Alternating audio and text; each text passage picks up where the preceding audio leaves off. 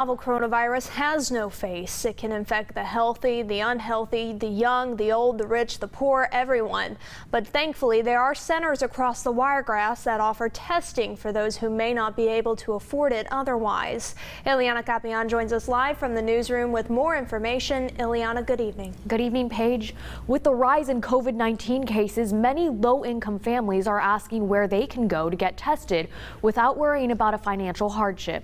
There are testing centers that can help ease this financial stress and provide testing to those that are underinsured and who have no insurance at all.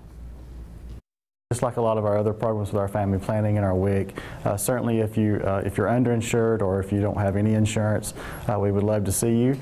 Our clinics, sometimes they do back up a little bit, but once you get your paperwork done, the swab itself only takes a few minutes and you're on your way. The Houston County Department of Health does not charge any sort of co-payments for COVID testing, but they do ask for insurance.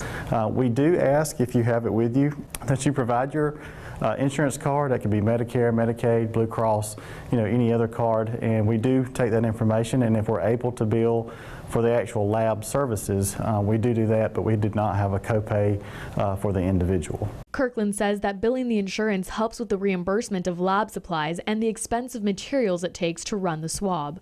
Kirkland also shared some other testing centers in the Wiregrass that offer low-cost options. There's several walk-in places around town, around Houston County.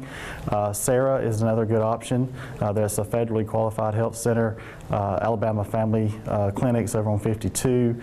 Many of our walk-in places like All South and American Family Care, Prime Care, certainly call them. If they If they do require insurance, they may have a self-pay option as well, that they could work with someone if they were needing testing.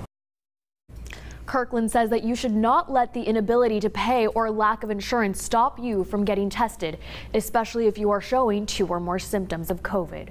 For a full list of their testing locations and times, check out our website, dothanfirst.com, for a direct link to their schedule of testing.